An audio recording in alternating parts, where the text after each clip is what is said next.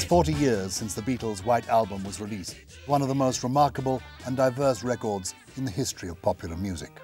The album, 30 songs over 2 discs, was recorded here in this studio in London's Abbey Road. The album was originally going to be called A Doll's House, and the cover was going to feature the Beatles and a bunch of wild animals. But something happened.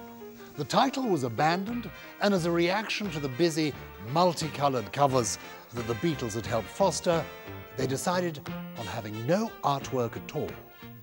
The White Album was born. Mainly through the writing skills of John Lennon and Paul McCartney, the songs reflect the life and struggles of the time in which they were recorded. Has there ever been a year like 1968? At a time when nations and cultures were still separate, there occurred a spontaneous combustion of rebellious spirits that shook the world.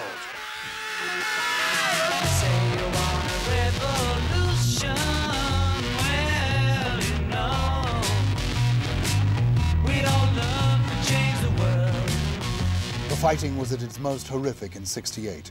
A nation of unprecedented power was attempting to subdue a weak and fragile country and sparked mass protest around the world.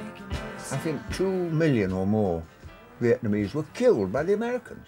It was the first time that youth had been internationalised. They all saw the same things, and that was through TV. Back in the USSR. The Beach Boys pastiche clearly indicated where the Beatles' sympathies lay, supporting anything but the US. Have you seen the little piggies? In 2 of his compositions on the album, George Harrison shows his awareness of the times. Little Piggies was taken by some people to be an attack upon the police. And in his despairing lament, While My Guitar Gently Weeps. While my guitar gently weeps.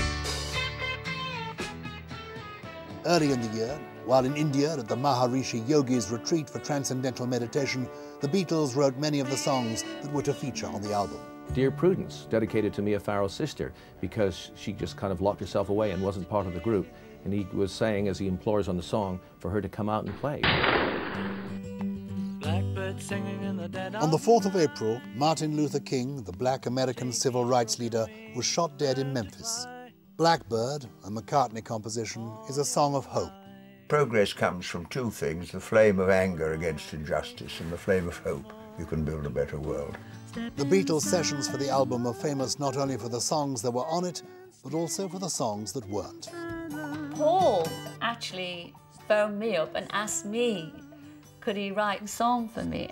Step inside, love, let me find you a place. Step inside, love, I want you to stay.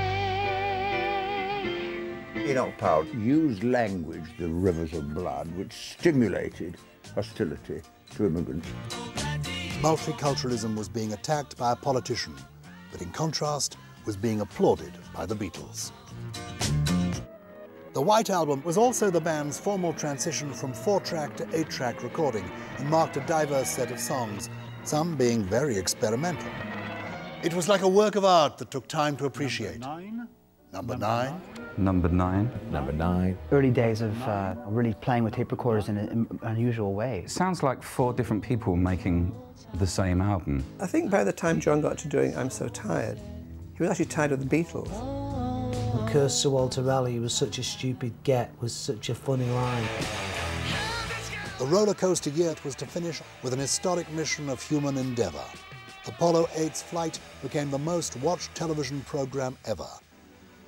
The White Album, like the year in which it was released, ended on a note of hope, with a song that described the sun turning out its light and the moon beginning to shine. Reflecting the images taken from Apollo 8, it was like a lullaby that observed the world from a distance. Our beautiful home, the Earth, glistening alone, blue and white. Good night.